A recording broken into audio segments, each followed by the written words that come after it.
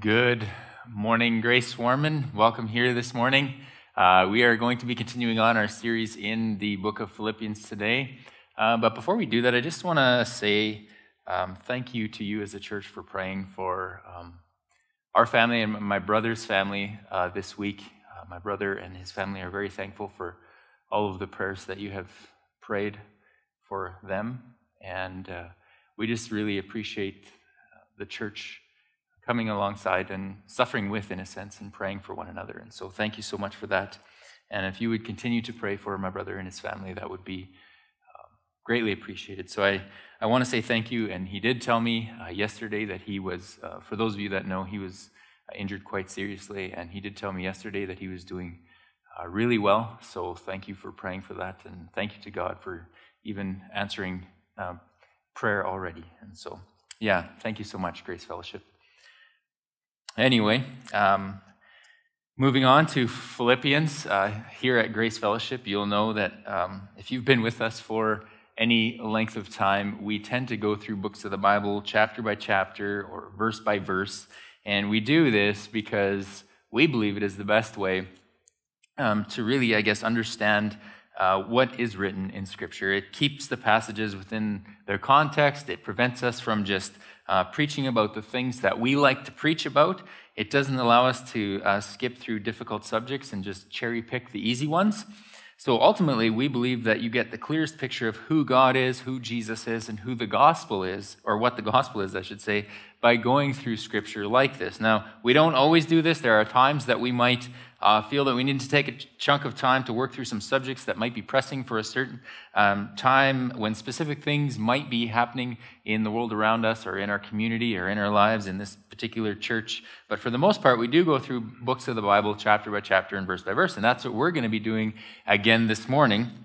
2 weeks ago, we were introduced to this church at Philippi through Dr. Luke's account of the very beginnings of this local church, and just kind of helping us understand a little bit of who this church was. And then last week, Clay, he did a great job of bringing us through the beginning of the letter that Paul wrote to this church some 10 years later. And we went through chapter 1 up until verse 5. And today we're going to be taking Philippians chapter 1, verses 6 to 11. So if you could turn to that passage with me, Philippians 1, verses 6 to 11, and have it open in front of you while we journey through these verses. I think you're going to find it super helpful.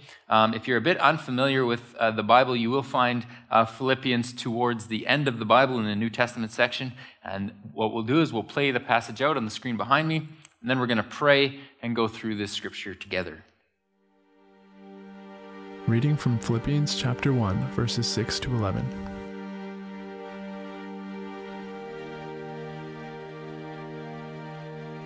And I am sure of this, that he who began a good work in you will bring it to completion at the day of Jesus Christ. It is right for me to feel this way about you all, because I hold you in my heart. For you are all partakers with me of grace, both in my imprisonment and in the defense and confirmation of the gospel. For God is my witness, how I yearn for you with all the affection of Christ Jesus. And it is my prayer that your love may abound more and more, with knowledge and all discernment, so that you may approve what is excellent, and so be pure and blameless for the day of Christ, filled with the fruit of righteousness that comes through Jesus Christ, to the glory and praise of God.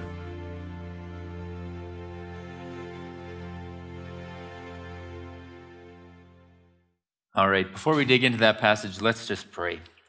Heavenly Father, we just want to say thank you this morning for this letter that Paul has written to the Philippian church. And I thank you that it speaks to us today as it did to the church back then. And I pray that you would just open our eyes and ears to understand what you've written in your word. I pray that you would give us a clear picture of the gospel through this letter to the Philippians. And I pray that it gives us a clear picture of how salvation for your people is completely dependent on you. And you do not fail in what you set out to do. So we can rest in peace, knowing that you've done all that we need for the forgiveness of our sin and for life with you. Our salvation, it doesn't depend on us, but on you, and that's a good thing. So I just pray that we would rest in that this morning, find peace in that. Amen. All right, so just a wee little bit of context so that we don't get lost in the story. Last week, Clay took us through the first part of chapter 1, the first 5 verses. We saw that Paul wrote to this church that he was extremely grateful for the church. He thanked God often for this church and the role that they had played in advancing the gospel, both in that community and in the cities that Paul had been on a mission to during his lifetime. And after Paul had planted this church in Philippi, the Philippians had partnered with Paul in very real ways for the advancement of the gospel, both near and far. They gave to Paul of their time, their talents, their resources, money, so that the gospel would be proclaimed and God's kingdom would expand through Paul's preaching and of everywhere that Paul went. And so Paul was extremely grateful for the significant role that they had played over the last decade in Paul's missionary journeys. And so he tells them that he thanks God for them because how God has used the church to encourage him, to help him, to fund him, as he declared the good news of Jesus to the world or to the places that he was on mission to. And so with that intro, let's dig into verse 6 of our text this morning. And this is what Paul says to the church. He says, "And I am sure of this, that he who began a good work in you will bring it to completion at the day of Jesus Christ." So Paul is super thankful for this church and all that they have done for him in the name of Jesus and the gospel. And he loves the people in his church and what he has seen of them, their generosity with their money, their time, their hospitality. What he has seen in them has given him a confidence, not in them, but in God, specifically that God would finish what he had started in them. He saw in them such change and such a love for Jesus and a strong fire to make sure that others also heard the good news of Jesus, that he was confident of their salvation. What had started with a few people in Philippi, a few people hearing and understanding the gospel, repenting of sin, and believing in Jesus would end with God completing his work in them. And this is very real encouragement from Paul to the church. Notice how he said he was confident that God would complete his work in them. Paul sees that since their salvation, God has been working through these people, changing them day by day into a people, into a church that's becoming more and more like Jesus every day. And if you've been a part of a church sometime, you will have heard of this word sanctification.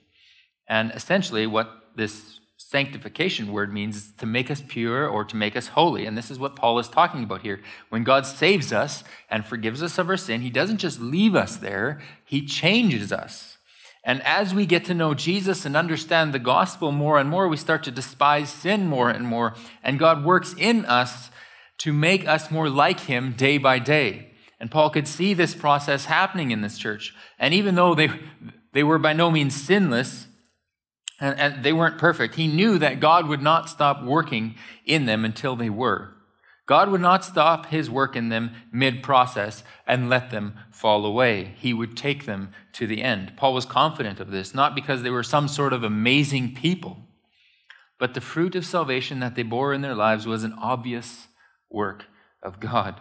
Jesus had saved them, and they were being changed day by day into a people who loved Jesus and who loved the people of Jesus more and more, repented of their sin more and more. This is the fruit of salvation in your life. It's a sure sign that God has done the work of salvation in your life. And so Paul encourages them that God will not stop his work in them until he is done. God does not give up on his people. Jesus does not give up on his people. If there is suffering or hardships, they need not worry. God will complete his work in them. He won't leave them hanging. One day, when they have breathed their last in this world and they get to meet Jesus face to face, they will be declared perfect and blameless and righteous. And when Jesus returns and we receive our resurrected bodies, we will receive perfect bodies, sinless bodies, and his work in us will be complete. When Jesus declared on the cross that it is finished, he meant that sin was paid for in full and it's done. But he wasn't finished everything that he was going to do. He didn't stay dead. He rose again, and he promised that he would also rise our bodies, or that our bodies would rise again one day and be made perfect, and his work in us would then be complete. And Paul is confident of this, and we should be too. If Jesus has indeed saved you, there ought to be fruit of that salvation in your life. And if that fruit of salvation exists, you too can be confident that Jesus will not give up on you now. If you're his child, he will never let you go. Jesus doesn't allow it. In John chapter 10, verses 27 and 28, Jesus says this about those who are his children, or he calls them his sheep in this passage. He says, "My sheep, they hear my voice, and I know them, and they follow me. And I give them eternal life, and they will never perish, and no one will snatch them out of my hand."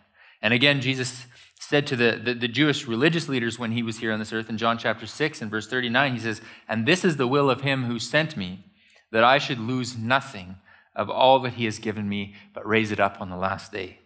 God the Father has declared to Jesus the Son that he should lose none of his children.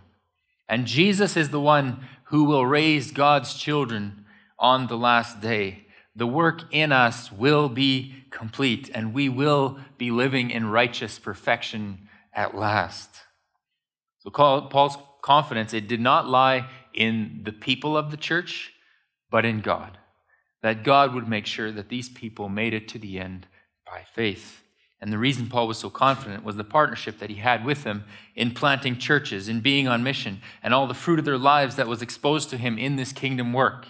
He knew them well, and this made him confident of their salvation. The fruit of their lives gave Paul this immovable confidence that God had indeed saved them. And if they've been saved by Jesus, Jesus will complete his work, and he will raise them up on the last day. He will make sure that what was started as a seed of faith is finished in perfection, perfectly resurrected bodies in a perfect city, in a perfect kingdom with a perfect king. God finishes what he starts, and he does what he says. So if we as Grace Warman have been saved by Jesus, and we see the consistent fruit of salvation in our lives, if it has changed us and made us new, then we too can have the confidence that Paul has, that God is working in us. And what God starts, he finishes. He never lets his children go. He says himself, he will raise us up on the last day. Paul continues on, verse 7 and 8. He says, "It is right for me to feel this way about you all, because I hold you in my heart, for you are all partakers with me of grace, both in my imprisonment and in my defense and confirmation of the gospel. For God is my witness, how I yearn for you all with the affection of Christ Jesus." Now, some of us might think that what Paul says about these Philippian people sounds a bit arrogant. How can he be so sure, so confident? How do we know this isn't just pure arrogance? How can Paul be so confident that God will complete his work in them, bringing them into his new kingdom with newly resurrected and perfect bodies? Well, it's because Paul knows Jesus intimately. Jesus has changed Paul, and Paul has seen what it looks like in his own life when Jesus gets a hold of you and changes you into someone new. Paul went from hating Jesus, hating the followers of Jesus, imprisoning them, killing them, or at the very least approving of their murder. He went from that to someone who loved Jesus and his people, and to someone who was willing to suffer anything for the good news of the gospel and for Jesus Christ. And he saw this same change in the people of the Philippian church. And so it was right for Paul to have such confidence in what God would do for these people and such a love for these people. He had seen the fruit of Jesus in their lives, and they had been partakers, or you could say participants together with him, or partners with him in the grace of God. They had suffered with him, they had ministered with him, they had journeyed with him, they had given to him for the sake of the gospel, and all the hardship they had experienced. In that hardship, they had experienced the grace of God with him, and the fruit of salvation that he saw in his own life was also now visible in them. And he knew them, and he knew Jesus, and he loved them, and he loved Jesus, and they were one, and they experienced this time together because of the gospel of Jesus. They had all been partners in the gospel together. They had benefited from the gospel together, and they were one in spirit. And so Paul held them in his heart very deeply, according to verse 7. And in verse 8 he says this, "For God is my witness, how I yearn for you all with the affection of Christ Jesus." It was the fruit of the gospel, the fruit of Jesus, the fruit of the Spirit that gave Paul not just great confidence in their salvation, but also this great love for this people, this church. God indeed was working in them, and he would carry them to the end and complete his perfecting work on them one day. God always does what he says he will do. And Paul loved this church, and he had great confidence in God doing his work through this church. So he tells them that he will be praying for them, and this will be his prayer, verses 9 to 11. He says, "And it is my prayer that your love may abound more and more with knowledge and discernment, so that you may approve what is excellent, and so be pure and blameless for the day of Christ, filled with the fruit of righteousness that comes through Jesus Christ, to the glory and praise of God." And so Paul says that their love, or he prays, I should say, that their love will abound more and more. In other words, Paul is praying that their love is going to grow. They already had such obvious fruit of the love of Jesus in their lives, and Paul could see it clearly, but he wants it to grow even bigger. Even though the love of Jesus was obvious and evident, he prays, "Lord, give them an even greater love." Their love is still so far short of the love that Jesus showed by coming to earth and dying on the cross for these people. And so he prays that the love would grow so that they would be more and more like Jesus. And they would move forward in their sanctification journey to perfection. That the kingdom of God would increase and that they would be filled with the fruit of Jesus. And Paul says he's praying that their love would grow with all knowledge and discernment.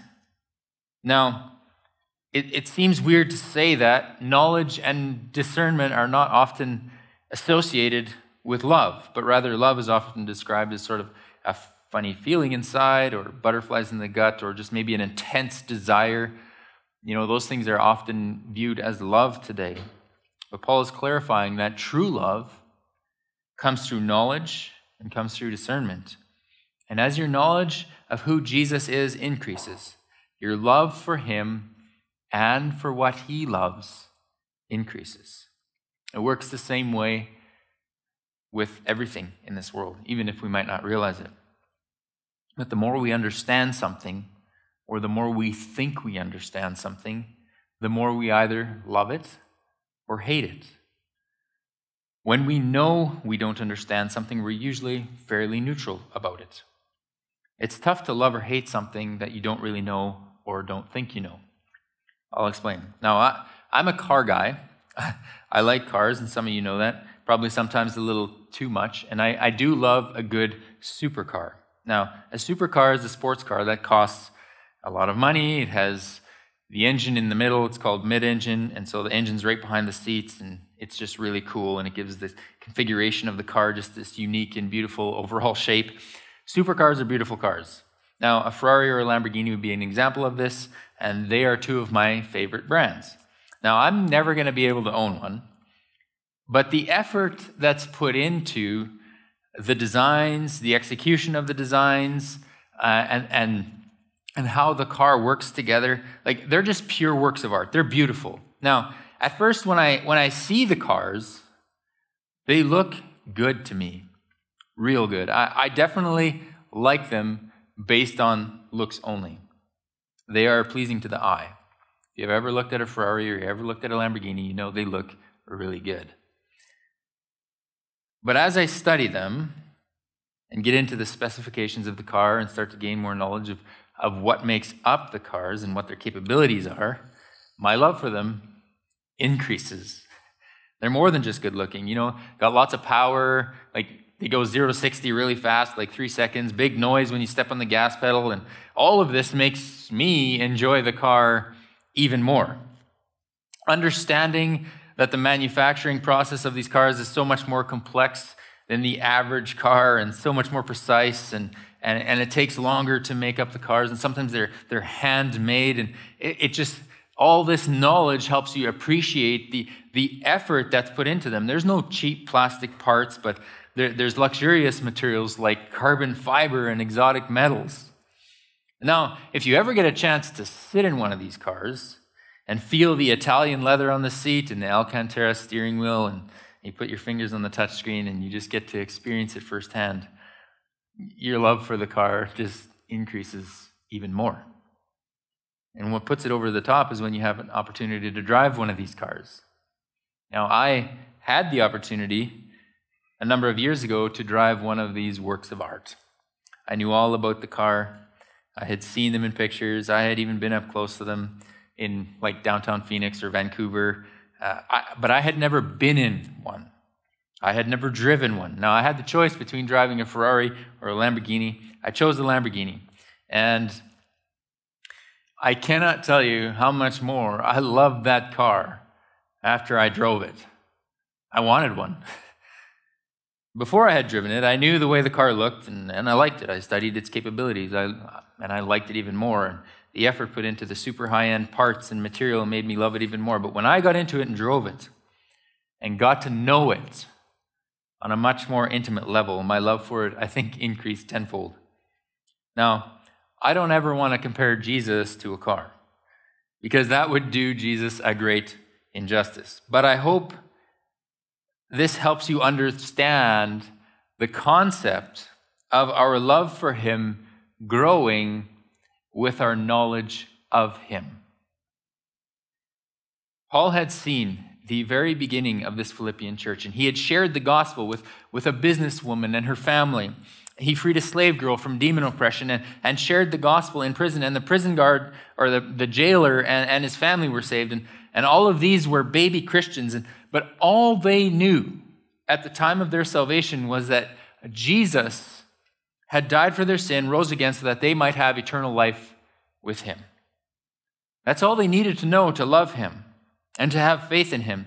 It's like looking at a picture of a Lamborghini Huracan STO, and I just need to look at the picture to know that I love that car. But it's just the tip of the iceberg of all the things that will increase my love for it. Just like the knowledge of the good news of the gospel in its simplest form was just the tip of the iceberg. There's so much more to Jesus in the gospel that will increase our love for him. When we know these things and grow in our knowledge and discernment of who Jesus is, we will grow in our love for him.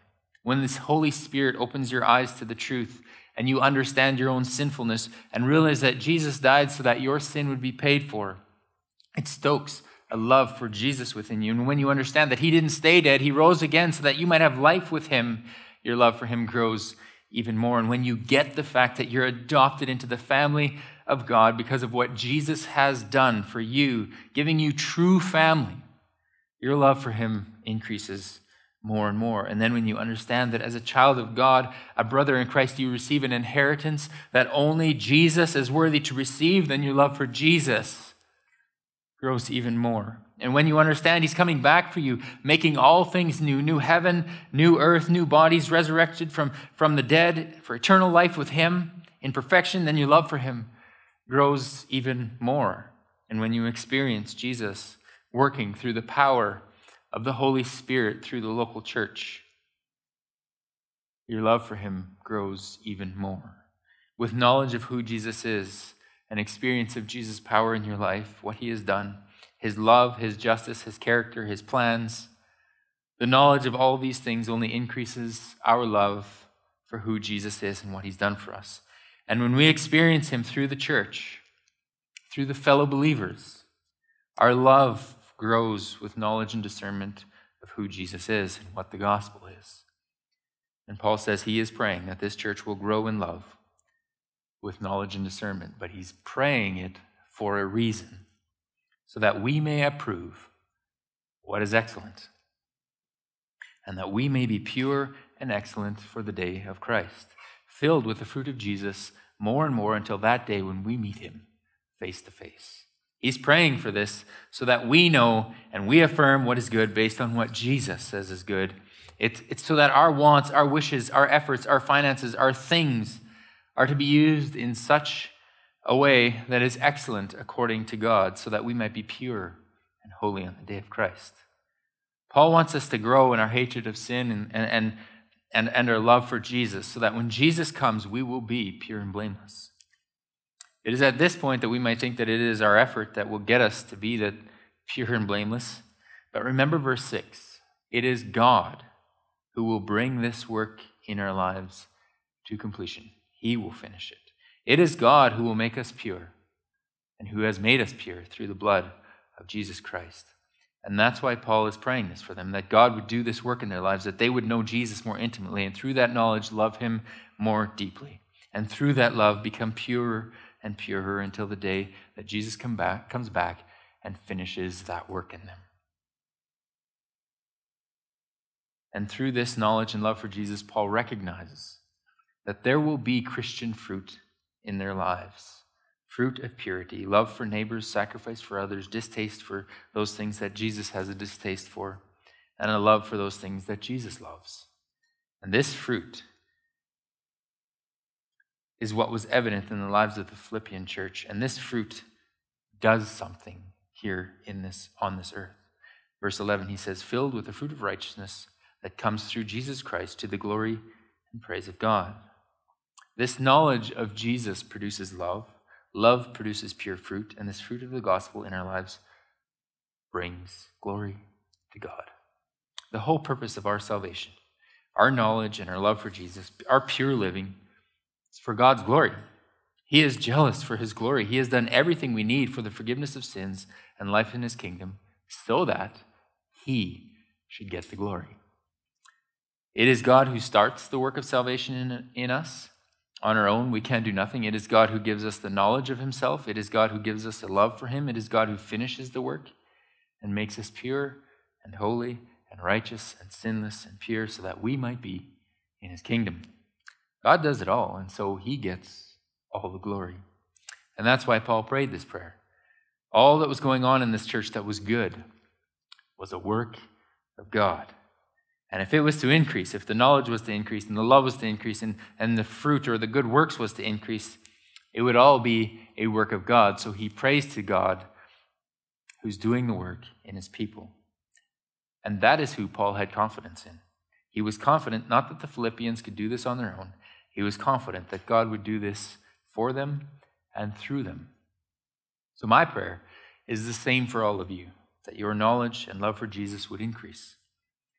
That you can rest in the knowledge that it is Jesus who works through us. It is Jesus who saves us. It is Jesus who keeps us saved. And it is Jesus who will make us perfect in the end. He always finishes what he has started. And the fruit of our lives is proof positive, or maybe negative, that Jesus has indeed saved us into his kingdom. So we can find rest and peace in that today. God will do his work in us, and he will complete it. Heavenly Father, my prayer today is the same prayer that Paul had for this Philippian church. Would you cause us, Grace Warman, would you cause us to grow in our love for you and your people, that our love would abound in knowledge and discernment, so that our love for you wouldn't be ill-informed or superficial, but real and deep. And I pray that we would strive to do the good works and bear the fruit of the gospel day by day, that in the end you would get the glory for Grace Warman. Not one of us can increase in knowledge of you without you. Not one of us can produce fruit without you. Not one of us can bring you glory if it is not all your work. And so you get the glory. So fill us with your Spirit. Increase our knowledge and our love, that you might be glorified. I pray this in your name. Amen.